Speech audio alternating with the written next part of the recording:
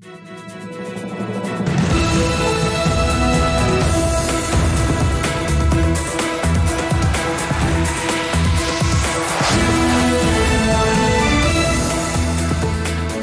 good evening. This is TV7 Israel News broadcast to you from Jerusalem. And in today's top stories, Jerusalem proclaims that Israel will not sit idly by while the Western-financed Palestinian Authority advances radical anti-Israel decisions within international institutions.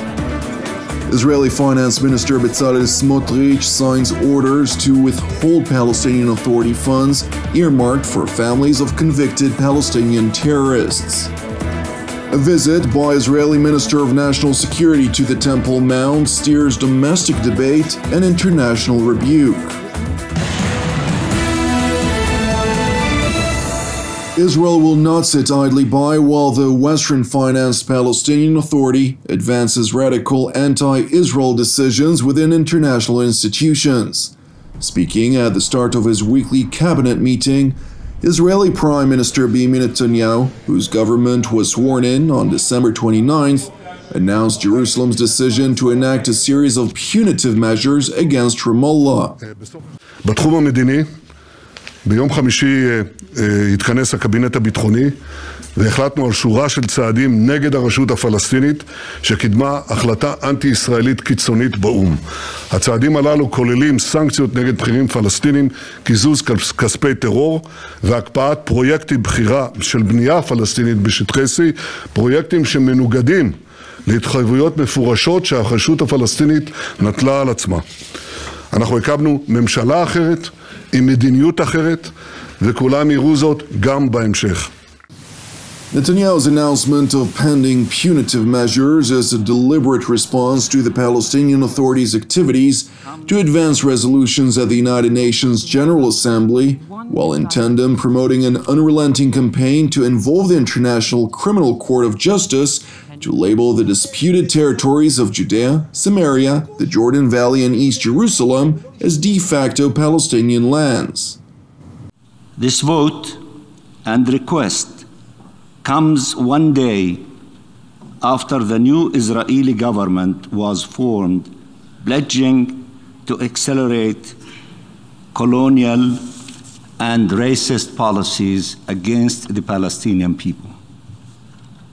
We trust that regardless of your vote today, if you believe in international law and peace, you will uphold the opinion of the International Court of Justice when delivered, and you will stand up to this Israeli government right now, because freedom, justice, and peace shall prevail.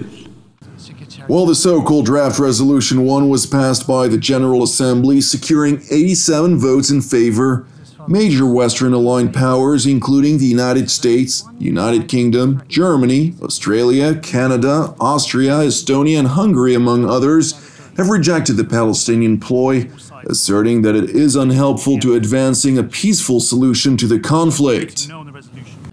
We are deeply concerned at instability on the West Bank and call on all sides to work together to urgently de-escalate the situation. The UK will be voting no on the resolution. Israeli practices affecting human rights of the Palestinian people in the occupied Palestinian territories, including East Jerusalem, because we do not feel that a referral to the International Court of Justice is helpful in bringing the parties back to dialogue. It is also the position of the UK that it is inappropriate, without the consent of both parties, to ask the court to give an advisory opinion in what is essentially a bilateral dispute.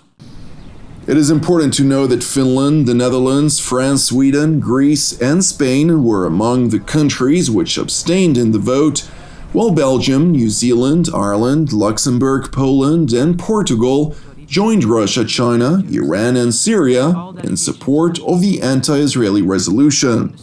Meanwhile, Israeli Prime Minister Benjamin Netanyahu rejected the resolution outright, reiterating that the Jewish people are not occupiers on their own land, nor occupiers of Israel's eternal capital, Jerusalem.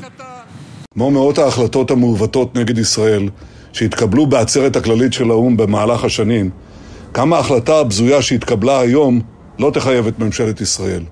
העם היהודי אינו כובש בארצו, ואינו כובש בבירתנו הנצחית ירושלים. ושום החלטה של האו"ם לא תעוות אמת היסטורית זו. Two of the expected measures which Jerusalem said it would enact against the Palestinian Authority and Ramallah have already been adopted. The first measure, which has already been enacted under previous Israeli governments, includes a deduction of funds from taxes which Israel gathers on behalf of the Palestinian Authority, in which the latter systematically diverts to families of convicted Palestinian terrorists who deliberately killed Israelis in nationalistically motivated attacks. According to Israeli Finance Minister Bezalel Smotrich, the withheld funds will be diverted to Israeli families that lost their loved ones in acts of Palestinian terror. חברים, הבטחנו לתקן, והיום הזה אנחנו מתקנים עוול. זה יום חשוב למוסר, למלחמה בטרור ולצדק. אין צדק גדול יותר מקיזוז כספי הרשות שפעלה לתמיכה בטרור והעברתם למשפחות של הקורבנות של נפגעי הטרור. Alongside the Israeli decision, Jerusalem has also revoked the so-called VIP credentials of the Palestinian Authority's top diplomat, Riyad al-Malki, in response to his activity to advance anti-Israel activity in international fora. تم سحب هذه البطاقة ومن معالي الوزير دكتور رياض المالكي وخضع لجميع الإجراءات التقليدية المتبعة على المعابر عند الجانب الإسرائيلي. نحن نؤكد أن هذه الإجراءات لن تثنينا ولن تثني معالي وزير الخارجية والمغتربين والقيادة الفلسطينية عن مواصلة حراكنا السياسي والدبلوماسي والقانوني من أجل حماية حقوق شعبنا الوطنية العادلة والمشروعة ومن أجل فضح انتهاكات وجرائم الاحتلال. Among the efforts to demonize Israel within international fora, the Palestinian Authority, which is recognized as a non-member observer state at the United Nations, was granted tailwind by the Hashemite Kingdom of Jordan, France, China, the United Arab Emirates, and Malta when it called for an emergency session of the UN Security Council aimed at rebuking Israel over a visit by Jerusalem's National Security Minister, Itamar Ben-Gvir, to the Temple Mount. However, this international rebuke contravenes with Article 9 of the peace treaty between Israel and Jordan, which was founded upon the Washington Declaration, quote, "The parties committed to act together to promote interfaith relations among the three monotheistic religions with the aim of working towards religious understanding, moral commitment, freedom of religious worship, and tolerance and peace." Nevertheless, Jordan and the Palestinian leadership, with the backing of the Islamic Cooperation Council, have historically demanded to maintain the so-called status quo ante bellum, Latin for the way things were before the war, in which Muslims are granted exclusive rights to worship, while non-Muslims, including Christians and Jews, are merely allowed to visit the ancient site as tourists. הר הבית זה המקום הכי חשוב לעם ישראל. הר הבית פתוח לכולם, עולים כאן מוסלמים, נוצרים, וכן, גם יהודים, בממשלה שאני חבר בה לא תהיה אפליה גזענית, ויהודים יעלו להר הבית. Despite Minister Ben-Gvir's decision to visit the Temple Mount, the official position of the government of Israel remains that it will not deviate from preserving the status quo, a position relayed by the office of Prime Minister Benjamin Netanyahu to both Israel's allies and strategic partners. The reason for Israel's refusal to alter the status quo stems from the position of the predominant stream of Judaism in Israel, led by the ultra-Orthodox community, whose rabbis unequivocally prohibit Jews from visiting the Temple Mount, as was explicitly echoed by senior coalition partner, United Torah Judaism chairman Moshe Gafni. העמדה שלי שאסור על פי ההלכה לעלות להר הבית. אני גם אמרתי את זה לחבר הכנסת בן גביר. אמרתי לו את זה בעבר, אמרתי לו את זה גם היום, אני חושב שזה לא בסדר. דרך אגב, מה הסיבה? הסיבה היא מכיוון זה מקום שיש בו את קודשי הקודשים.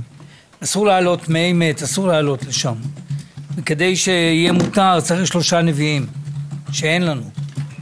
ולכן כל הרבנים הראשיים, לדורותיהם, ולא אלה שמשתייכים לחוג כזה או לחוג אחר, היה במשך כל השנים רבנים מהזרמים השונים ביהדות הדתית, וכולם אסרו את זה, אמרו שזה חיוב כרת, אסור לעלות להר הבית.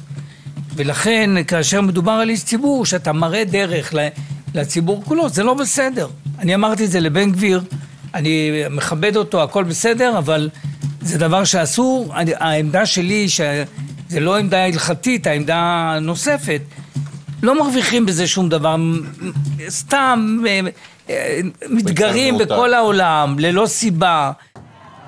It is important to know that in spite of Israel's vocal commitment to maintain the status quo, derived from the aforementioned rabbinical ruling, consecutive Western governments have raised the alarm over the visit of the Israeli minister to the Temple Mount, calling it an act of provocation. Among those countries, the United States labeled the Temple Mount a mosque, stressing that unilateral action that jeopardizes the status quo is unacceptable.